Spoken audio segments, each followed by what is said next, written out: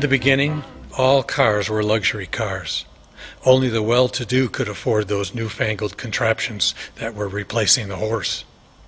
As more people could afford cars, it was not enough to simply have an automobile, but having the best, the most reliable, and the most beautiful auto became the desire of those who could afford it. Like today, a person with a luxury automobile took pride in that object.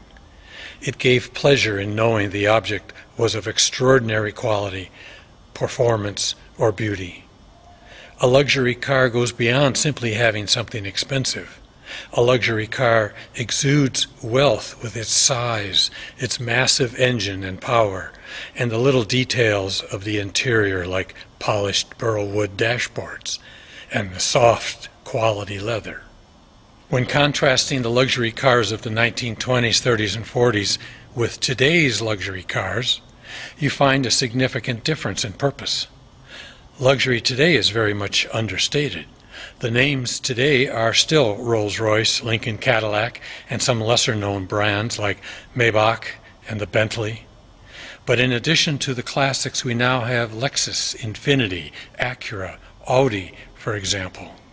Cars that look like most other sedans of moderate value. At first glance, some Hondas look like BMWs. The new Hyundai looks very much like the new Mercedes-Benz, all sized similarly to a Toyota Camry.